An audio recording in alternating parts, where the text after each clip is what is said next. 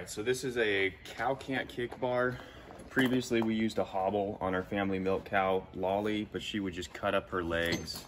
She'd go crazy. She didn't like how it felt, and it was just a big disaster. So what this does is it goes over the top of the cow. Loosen it up.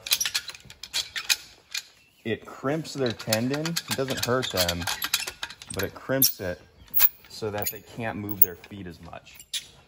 So you don't want to get it too tight, but you do want to get it nice and snug on there. And she can still move her feet some, but she just can't kick the bucket over as easily. So she's a big kicker. She moves her feet a lot, so this was really the best solution. All ready to milk the cow now. I've got her bar on, and it just makes it a better experience all around, because when you're always worried about the bucket getting knocked over and losing all of your milk, it's just not worth it. And she's not a horrible cow.